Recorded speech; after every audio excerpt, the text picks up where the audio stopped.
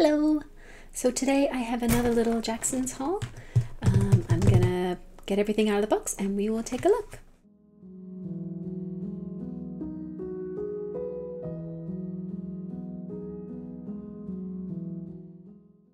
Alright, so this is of course more paints, and I'm pretty sure most of them are gonna be Roman Szmal paints.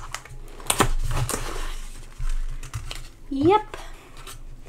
Okay, so I do have a couple of dupes in here, and I will tell you what they're for in a moment. But right now, let's have a look what we have. Okay, so I'm gonna put these over here and I'm just gonna grab each one. So this is the Iron Chrome Brown.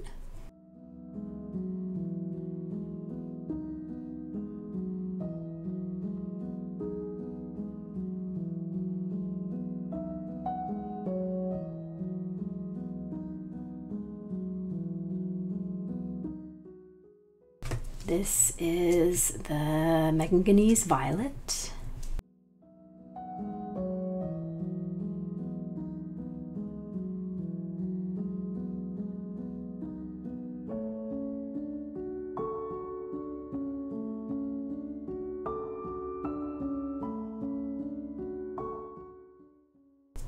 Then we have a Perylene Green Deep, which I'm going to put over in this pile. A transparent Oxide Brown.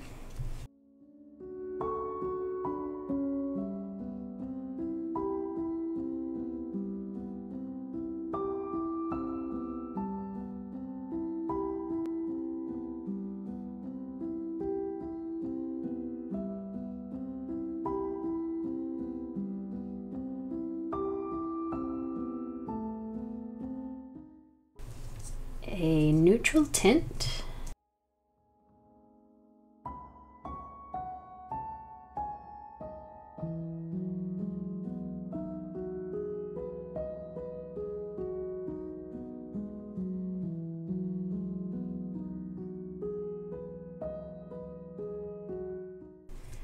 A beautiful Payne's Gray, which goes in this pile.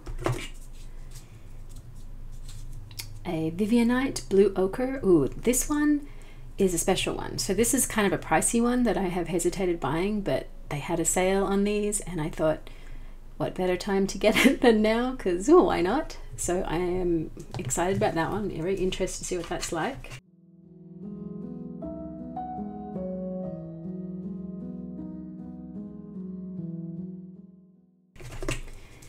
We have a Manganese Brown.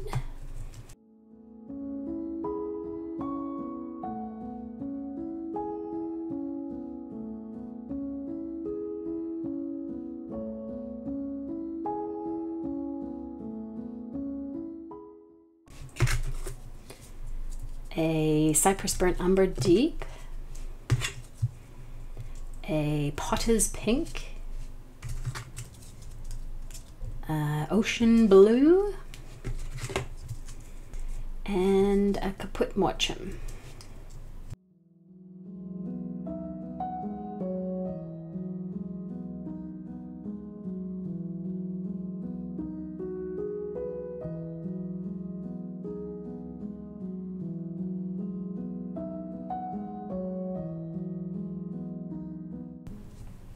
Oh, and one more, sorry.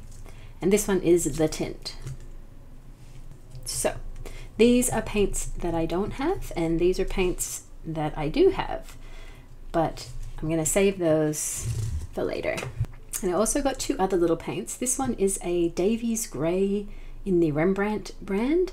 Now, Davy's Grey is a real interesting color. It's almost like a green gray. So I've always wanted to try that, and I have not tried any of the Rembrandt paints, and people have been raving about them, so I thought I would try that.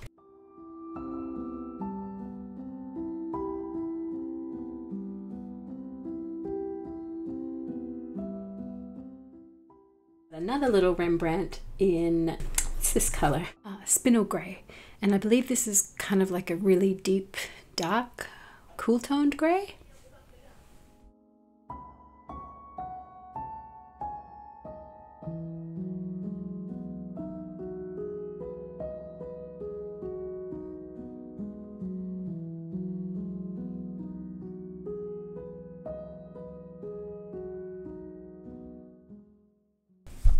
let's take a look at all these swatches in a little more detail. So this first one is the Manganese Violet, which is PV16. And this one was way more vibrant than I thought it was going to be. I'm not sure what I was expecting, but it's really beautiful. It's this super light, sort of beautiful floral violet. And there is some granulation, which is really pretty. And you can see that even more in this gradient wash here. So when I do these top washes, it's wet on wet. So I'll fill in a circle of water and then I'll put the paint in because I like to see how it flows. And so that's what we were looking at previously when I was swatching these out. But this one flows okay. It's not a super flowy paint, but I just love that granulation and it's just a really interesting color. I don't have anything in my collection like that. And this next one is Transparent Oxide Brown, so PR101. And this one's lovely. You can see there's, in the wet on wet here, there's definitely some different colors. So we've got a little bit of really dark brown, almost black in there, and then these lighter caramel tones here. The gradient wash doesn't show it as much, and it doesn't actually show much granulation, but you know, sometimes to show granulation you have to have a lot of water. So this wet on wet worked really nice, and this was super flowy. This one was beautiful. I love that color. So next one is Iron Chrome Brown, which is PBR29. And this one's a pretty flat one. There's not a ton of granulation in here. I really like how it kind of, this effect up here where it was moving in the water. It was pretty flowy and it's just a nice sort of dark toned brown. There's not many other colors in there, maybe a little darker tones, maybe some black, but it doesn't really separate out into a lot of different colors. It's just sort of a warm brown, deep brown. And then this is the Manganese Brown, so PY64. Let's just look at these two together so you can see the difference here. This one I find a little more interesting. It has a little more texture in it. That's really a lovely brown. And then we have the Caput Mortuum, which is PR102.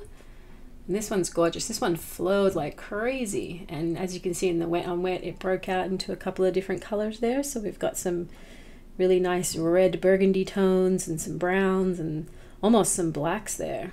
So it's not a super granulating color at all, but I love how it sort of breaks out. Even in this gradient wash, you can see some different colors in there. And then this is the neutral tint, so PV60 plus PBK7 plus PV19. And at first, when I was swatching this, I thought, wow, this is really similar to their Payne's Grey.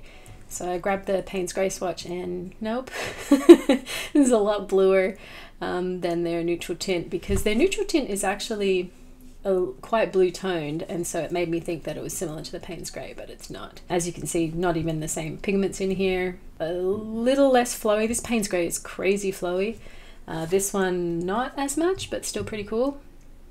And it has a really nice gradient wash here. It's really lovely. So that's a really nice neutral tint. Ooh, and the Vivianite. So this doesn't have a pigment number, it's just the Vivianite Blue Ochre. And this one was really interesting. It has such beautiful granulation and it broke out into kind of like a little bit of a yellow greenish color, as well as that blue colors. So it's really lovely. You can't see it as much in the gradient wash, but in this wet on wet you can see that yellow sort of undertone on the whole swatch there. And this one is the Davy's Grey by Rembrandt, which is PBK11 and PBR7. And this is that lovely sort of green toned gray here. It's almost khaki. Like, it kind of doesn't even feel like gray to me, like when you compare it to other grays that I have. But it's a really interesting color. It's not super saturated, and it doesn't really break out into other colors. There's a little bit of granulation there, which is interesting, but yeah. And then we have the Spinal Grey by Rembrandt, which is the PBK26. And this is a nice, rich, probably more cool toned gray. It's a little bit flowy, not so much, no granulation really, but I just love that gradient wash just fading to nothing. And it's just such a deep tone, and this just looks so beautiful. I want to just do like a midnight kind of painting with just that. It's so lovely. So yeah, really nice, rich gray. So let's take a look at the brushes that I got in this haul. So this is the one that started it all. And I know these are all the same brand, but the reason is because I love this guy. This is my 10-0 Icon Quill from Jackson's, and I just love it. It's so lovely to work with. It holds a bunch of water, it holds its point here. It's just a really beautiful brush, and I have found myself feeling like I wanted something a little bigger sometimes. So Jackson's had a brush sale, and I thought this is a great opportunity to buy some more sizes. So I ended up getting the 3-0, the 0, the 2, and the 4. So these big boys here, I'm not sure what I'm going to use those for, because they are quite a springy brush. So this might be interesting for big sort of shapes that you want some definition on this. So these are going to be interesting. These guys I think are going to be great just because they're not much bigger than this, but it will give me a little more to work with. And they're just a beautiful brush. They're so smooth, and this is like a really nice satin finish. The ferrule is really good. It's really tight on there. I haven't had any of the hairs fall out. Yeah, and these are all synthetic. Really resilient. Love it. Here's another couple of brushes that I got. So these ones are interesting. These are kind of specialty brushes. I didn't actually realize this one was going to be so big, but it is wonderful and it's super soft. So I just wanted it for sort of texture work, and I just wanted to get some different marks. So this one is actually from the Silver Line, the Jackson Silver Line. And then this one is a Medium Pro Art Masterstroke Round Comb Rake.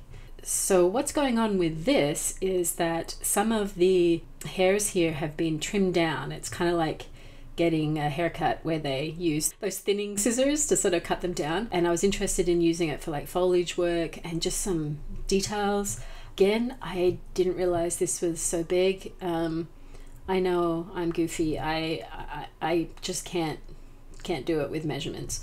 So I may see if this one works for what I need, or I might need a smaller one. But yeah, I think these are really interesting. This brush we have here is a large Ron Ranson Hake brush. I have a little Hake brush that I use all the time. I think it's a similar width to this, but unfortunately it is falling apart.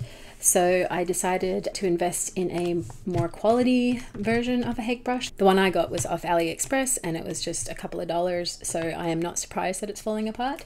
But it is a kind of a bummer when you're doing washes and the little brush hairs are left behind. So I'm hoping this one will be a little better, and I believe it's a little wider. So I'm excited to use that for some real gestural painting. So that should be fun, and they hold a ton of water.